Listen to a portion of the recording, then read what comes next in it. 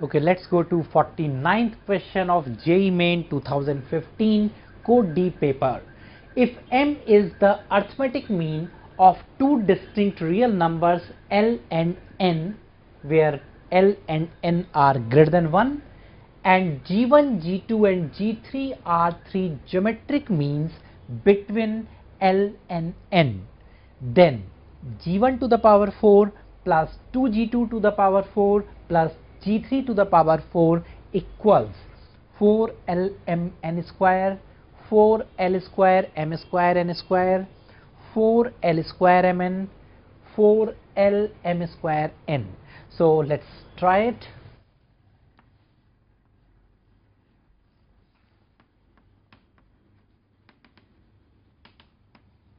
It is given m is the arithmetic mean of L and N, means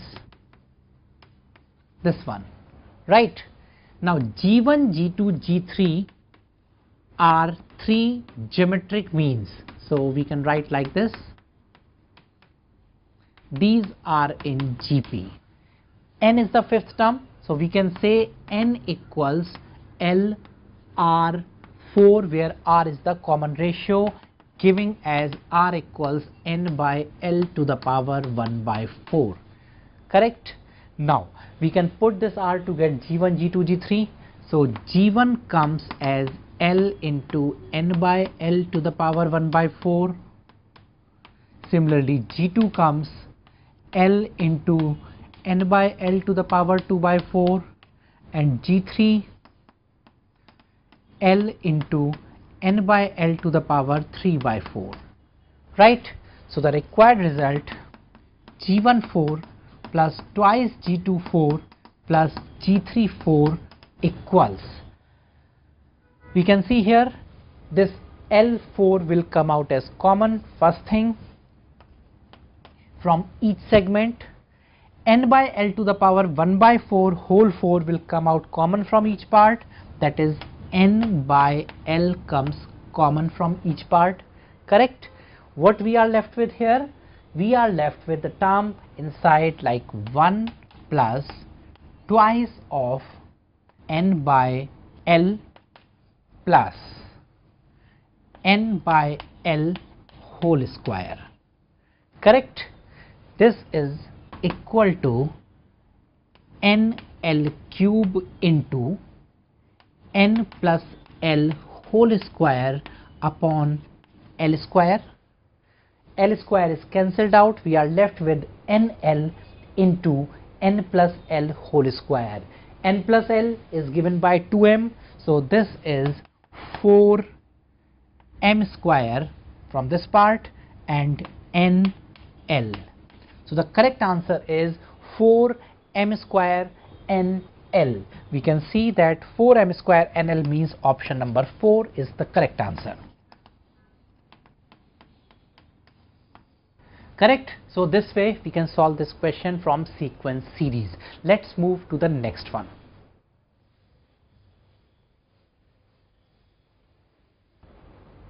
Okay, let's go for question number 50. The negation of negation S or negation R and S is equivalent to, four options are given. Now negation of this term can be written as negation of negation S, that is S. This or will be changed to S, and negation, when we write here, it gives me R or negation S. Correct? Now this and can be distributed like S and R or S and negation S. S and negation S will give you fallacy, and when you take or of anything with this fallacy, the result will come out as S and R only. So this is equivalent to S and R, that is option number 2. So the correct answer is second choice, right? Let's go for question number 51. The integral dx upon x square multiplied with x4 plus 1 to the power 3 by 4 is equal to, four options are given for it. A simple one from integration part. Let's take x4 out of this bracket, which becomes x cube. It is 1 by x5 into 1 plus 1 by x4 to the power 3 by 4 dx. Right? I have taken this x4 out of this bracket, so becomes x4 to the power 3 by 4 means x cube. Why it is so? So that we can put 1 plus 1 by x4 as t4, that is minus 4 upon x5 dx equals 4t cube dt.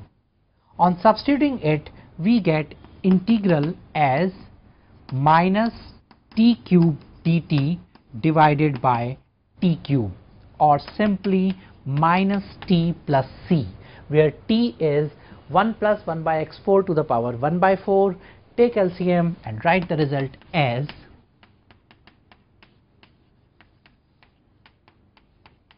this one. So from the given options, we can clearly see option 2 is the correct one. Hence the answer is second choice. Right? Let's go for the next one.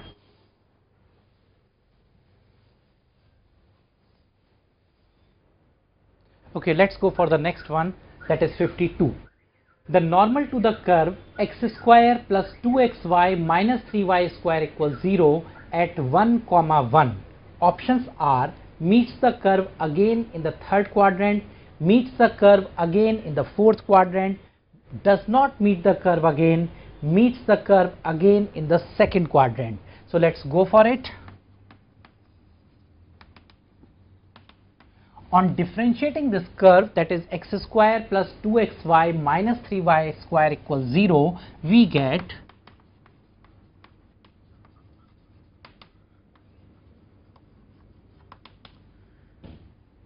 x plus 2y plus 2x dy by dx minus 6y dy by dx equals 0. On substituting x and y as 1, 1, we obtain dy by dx equals 1. Correct? Now, the slope of the normal will be minus 1 in this case. So, we can write the normal at 1, 1 is y minus 1 equals minus 1 into x minus 1, or simply x plus y is equal to 2. This is the equation of normal at 1, 1. Fine.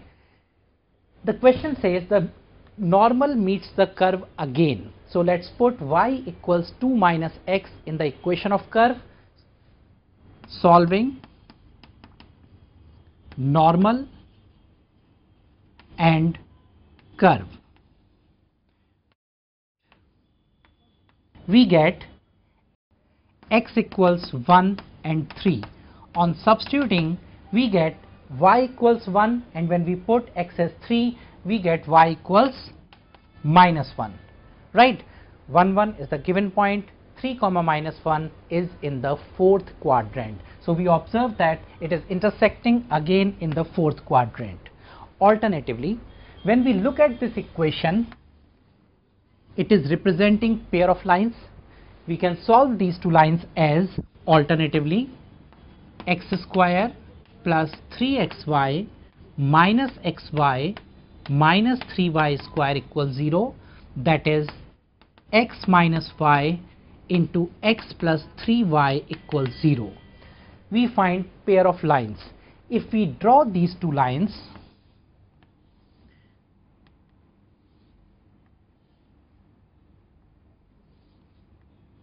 like this, because it is a line inclined at an angle of 45 degree, and this one gives me slope as minus 1 by 3. So clearly when I draw a normal at 1, 1, it is intersecting again at some point which is in the fourth quadrant. So clearly we can get the solution direct, as the points are not required. We can say it is intersecting again in the fourth quadrant. So let's go for the next one.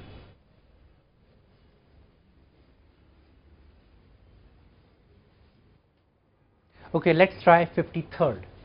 the tan inverse y equals tan inverse x plus tan inverse 2x upon 1 minus x square, where mod x is less than 1 by root 3. Then a value of y is, 4 options are given in terms of x. So simply using inverse trigo for tan inverse x plus tan inverse k, we get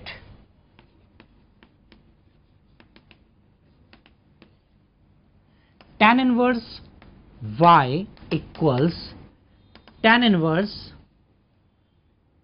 x plus 2x upon 1 minus x square divided by 1 minus x into 2x upon 1 minus x square, right, which gives me